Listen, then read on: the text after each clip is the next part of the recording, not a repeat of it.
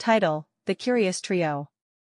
In a quaint little village nestled between rolling hills and whispering streams, there lived three unlikely friends, two cats named Whiskers and Mittens, and a mischievous monkey named Coco.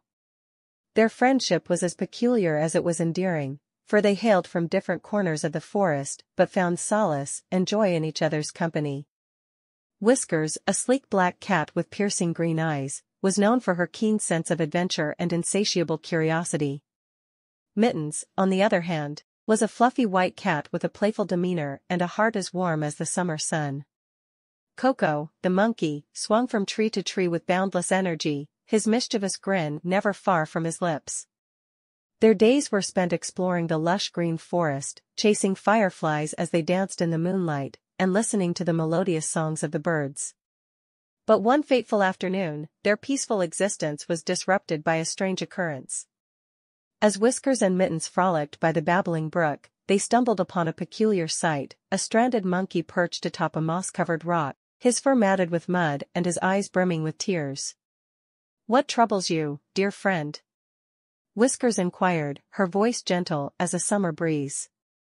Coco sniffled, wiping away a stray tear with his furry paw. "I've lost my way," he confessed, his voice trembling with uncertainty. "I ventured too far into the forest and now I cannot find my way back home." Mittens' heart melted at the sight of the forlorn monkey. "Fear not, dear friend," she purred soothingly. "We shall help you find your way home." With renewed determination, the trio set forth on their journey, their paws and claws treading lightly upon the forest floor. They traversed through dense thickets and winding pathways, guided only by the flickering light of the fireflies and the gentle rustle of the leaves. As they journeyed deeper into the heart of the forest, they encountered a series of trials and tribulations.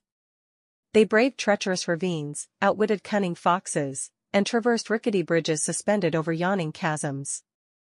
Yet, through it all, their friendship remained steadfast, a beacon of hope in the midst of uncertainty. Finally, after what seemed like an eternity, they stumbled upon a familiar clearing bathed in the soft glow of the moonlight. It was Coco's home, a towering treehouse nestled amidst the branches of an ancient oak tree, its wooden beams adorned with vines and wildflowers. Coco's eyes lit up with joy as he beheld the familiar sight. "I'm home," he exclaimed, his voice ringing with laughter. Whiskers and Mittens exchanged a knowing glance, their hearts swelling with pride. For they knew that true friendship knew no bounds, transcending the barriers of species and language.